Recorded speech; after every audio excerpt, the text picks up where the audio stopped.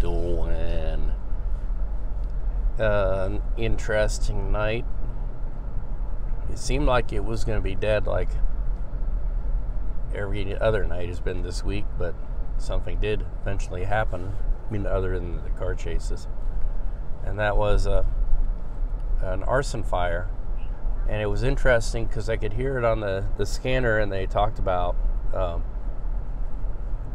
caller said that somebody had set the fire, and then when they showed up, there was somebody they had to rescue from the roof of the place, or so they said on the scanner. Still have this nasty cold.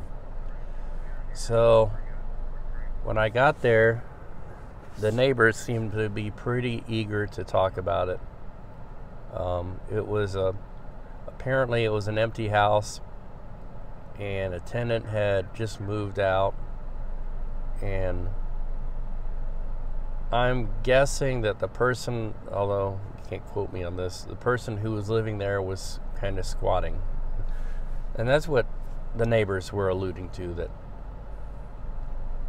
they were kind of tired of the squatters. It seems like that neighborhood has some problems, but it does seem to have some good neighbors who care and came out and were like really concerned for the people involved, and we're hoping that everybody was all right and made sure that they were all right. So anyway.